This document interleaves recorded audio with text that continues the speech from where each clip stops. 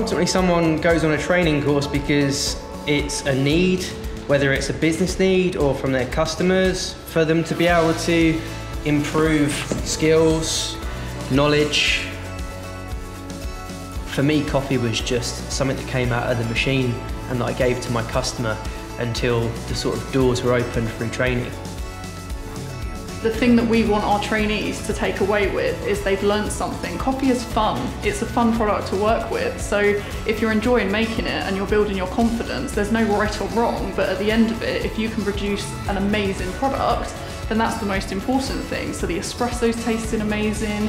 If you're working on your milk techniques, you can balance that and make a beautiful latte. We have so many different customers that come to us, and that's what makes it interesting. That's what's really lovely. It can be an individual that works in a coffee shop, or it can be a group of people, it can be young, it can be people that have been in the industry for years, so a real variety.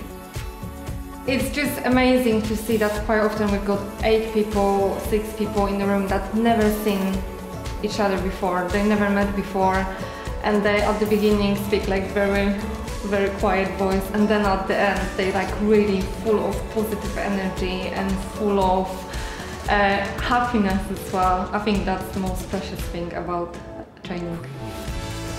I'm trying to make everyone more confident and pretty much empower in a way, so show them that those amazing baristas that they're looking up to, that's not something that's out of your reach.